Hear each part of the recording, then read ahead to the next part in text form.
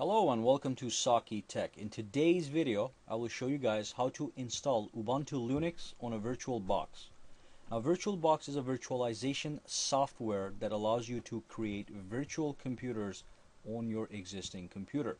So, for example, if you have a Windows 7 computer like I do, you can install VirtualBox on it like any other program. In fact, if you look at my desktop, you will see that I have the Oracle VirtualBox installed on my computer.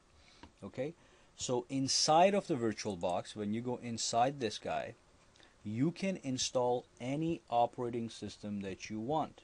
So in this case, we will install Ubuntu Linux right on this guy. So let's get the files we need and accomplish this mission right away. Alright, the first file that you need is VirtualBox. Okay, so go to www.virtualbox.org and then go to Downloads. In the Downloads section, download the version of the VirtualBox that is for your system.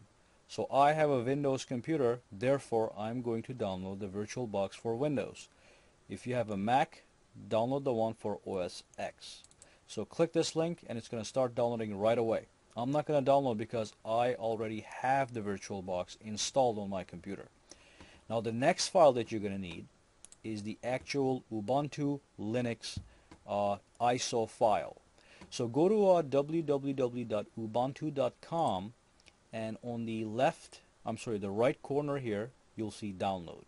And then click desktop and it's going to give you two options. You can either get Ubuntu 12.04 or Ubuntu 13.04. Now I'm just going to go with this one because I'm not gonna need long-term support. Now if you look at it carefully, 12.04 gives you long-term support until 2017. The 13.04 only gives you support for 9 months. So I'm not going to keep this, I'm just going to play with it. So I'm going to download this one because I'd like to see some of the latest features they're talking about. So I'm going to get the 64-bit, and this is, carefully read that, it says for newer machines.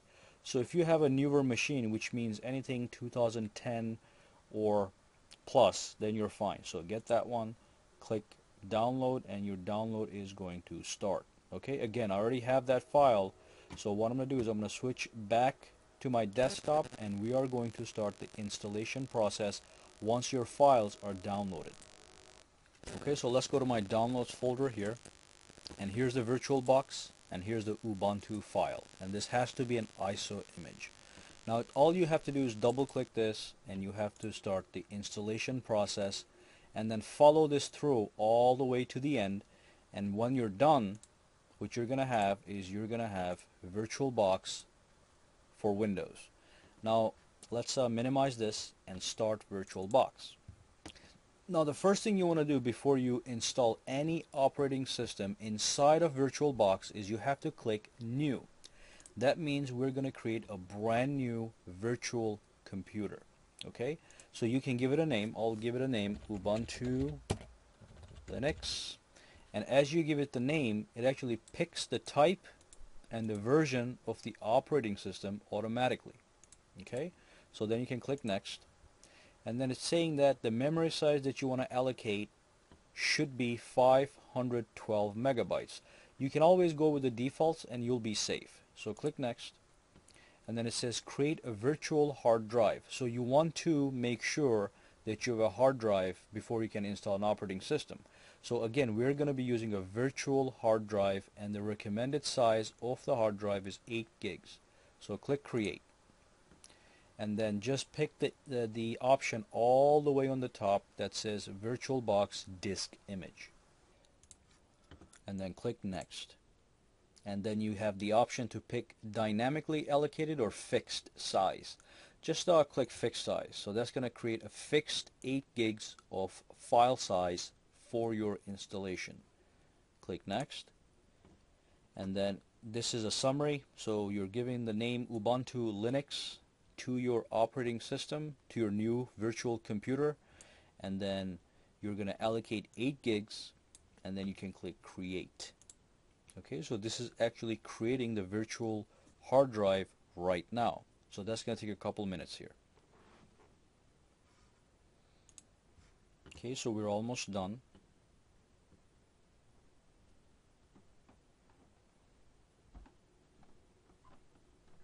And then what you're going to see over here is you're going to see your new virtual machine has been created. It's called Ubuntu Linux, and currently it's powered off.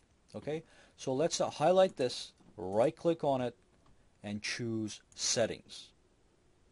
And you'll find yourself with this setting box right here. So you can ignore everything and you can go straight to storage.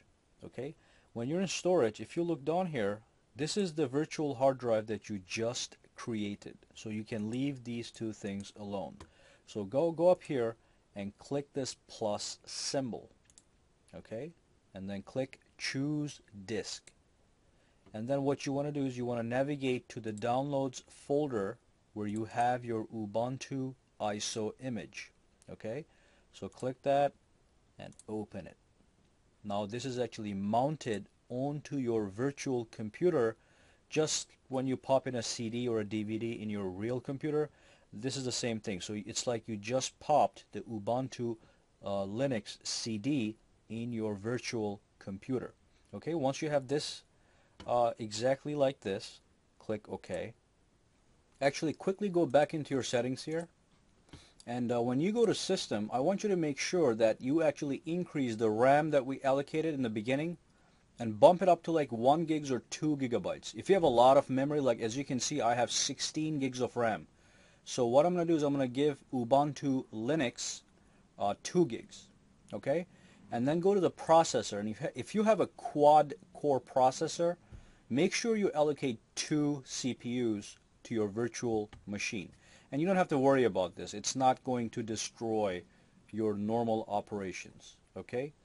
And then go to acceleration, and these are both checked, which is perfect.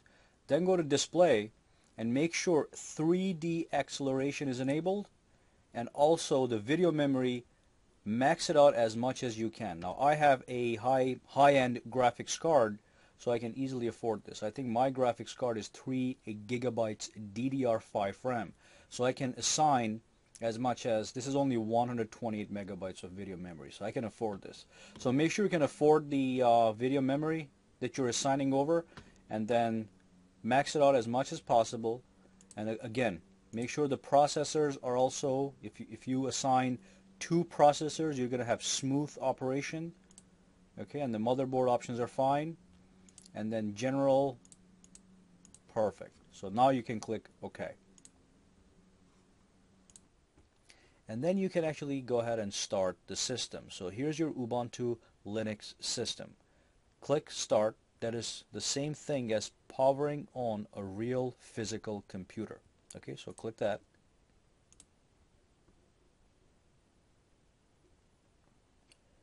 And this is going to take you into the setup screen. Okay, so let me just maximize that.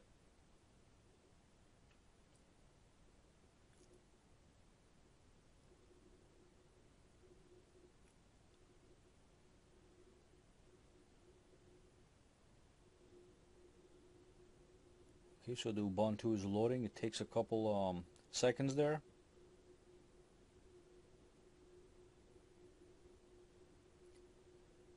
You can actually ignore that error. If you see this kind of error, you can just ignore it for now.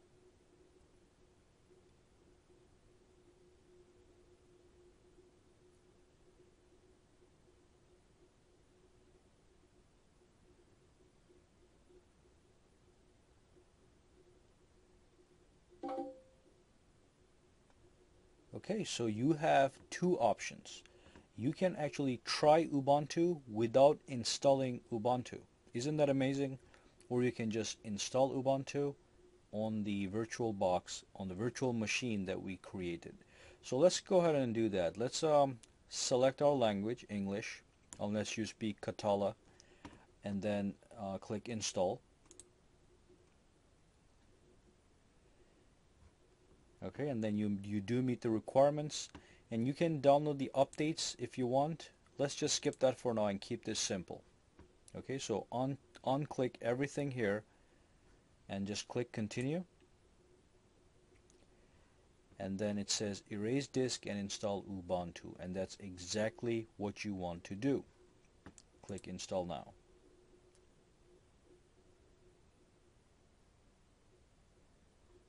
Okay, and then pick your time zone, and you can just click on the map somewhere here. Okay, so New York is for me. Click continue.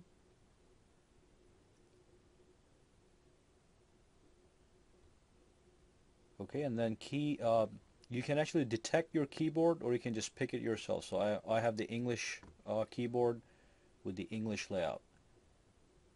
Click continue. Okay, so give yourself a name. Saki Tech. Okay, and you can pick a password if you want. I'm not going to pick a password. No, you do have to pick a password, so just log me in automatically and pick a password. Saki Tech. Saki Tech. Okay, the passwords do match. Then you can click continue. Alright, and so now the installation process is actually happening. So it's saying copying files, almost finished. So I had to go ahead and fast forward everything all the way to the end because it takes a while. Okay, but nothing happens in between other than this bar moving forward. Okay, so this orange bar keeps moving forward the whole time. Okay, so once you're done, you're going to see this box. It says installation is complete. You need to restart the computer in order to use the new installation. So just click restart now. Okay, so once you're logged in, you'll see this Ubuntu Desktop, which is a standard. And if you look carefully, you'll see things like Firefox, and you'll see a document editor. So if you, this is just like Microsoft Office. It's called LibreOffice, and it's free. So here's a spreadsheet program, and here's a presentation program, and here's the settings for the computer. So if you click the settings, you'll see things like appearance. If you click appearance, you can go ahead and you can change the background of your Ubuntu desktop. So let's pick this one right here and exit out. Okay, and then on the top here you've got the power button. If you click that, you can log out, you can shut down. It tells you who's logged in. You can lock your system, and you can click about this computer. And then it's going to tell you the device name. Okay, and then you can look at your graphics. Okay, so some of these things are going to look like they're nothing special because they're adapters that were plugged in by VirtualBox. Okay, but yeah, you can launch Firefox. And mine is acting up a little slow, so it's not a big deal though.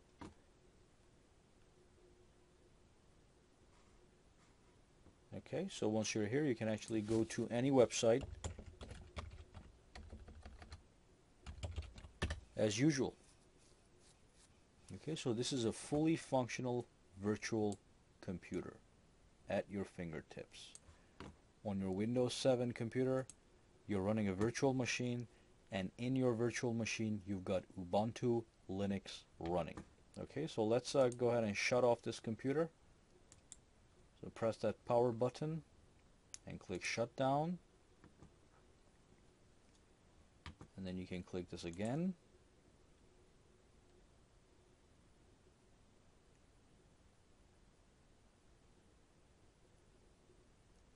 And we are out of business. Okay, so we're back into our regular VirtualBox. So remember, this is a virtualization software. It virtualizes actual computer systems. Okay, and thanks for watching this video, and give me a thumbs up if you like this video. Subscribe to my channel for more videos to come, and I'll see you the next time.